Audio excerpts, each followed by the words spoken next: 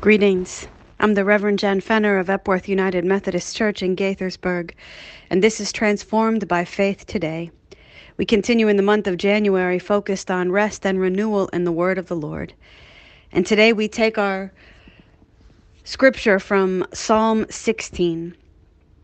Psalm 16 begins by saying, "Protect me, O God, for in you I take refuge. I say to the Lord, you are my Lord. I have no good apart from you." If we move down to verse 5, the psalmist continues, "The Lord is my chosen portion and my cup. You, God, hold my lot. The boundary lines have fallen for me in pleasant places.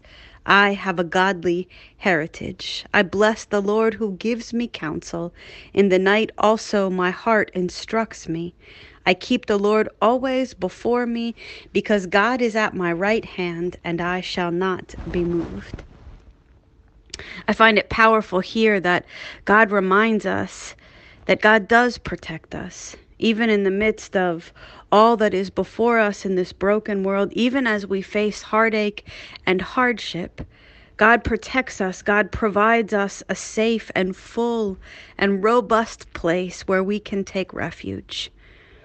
When we get to the point that we can declare that God is what we choose, the one that holds our future, we can even rejoice in the boundary lines, in the places of protection that are set up by a clear yes and a clear no.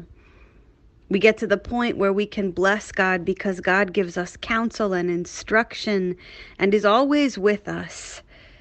Because of God's steadfastness, we can find a way not to be moved. I was reading a recent article that talked about how every start to the new year is filled with promises to ourselves about how we will do this and that differently, ways in which we will better use our time, we will make it through our to-do list, we will effectively and efficiently manage our health and our relationships, our calling, our profession. And yet the author of this article suggested that sometimes it's not about finding a more efficient way to order our lives. It's not about finding a more effective way to manage all that we have before us with the time that we've been given. Sometimes our true rest and renewal comes by defining the boundary lines that fall for us in pleasant places when we follow God. Sometimes the next step to rest and renewal is a clear and faithful no. It's not about better managing what I have before me. It's about saying no to this so that I might say yes fully to less, but to more abundance. It's certainly something that is important to consider as we set expectations for ourselves. How many times have you wanted to just add to your plate without considering what that would mean to your heart, to your mental health, to your life, especially in the midst of a pandemic, when everything takes more energy, when the journey requires greater perseverance and stronger commitment to just the next step?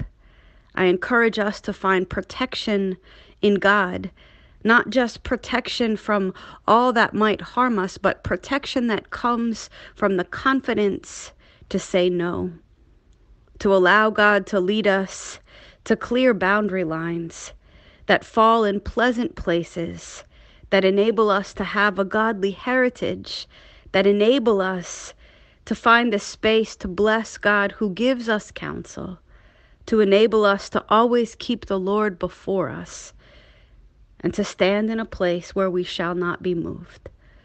God, we're grateful that you aren't a God that sits back and demands more and more and more.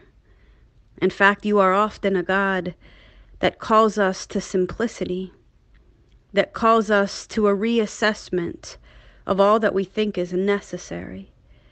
God, as we begin this new year with some of the same challenges of the previous, give us the courage, God, to find protection in the boundary lines that you enable us to call. Give us a sense of the pleasantness of your presence, and allow us to rest and find renewal in the depth of the places that you call us to be. We thank you, we honor you, and we worship you. In Jesus' name.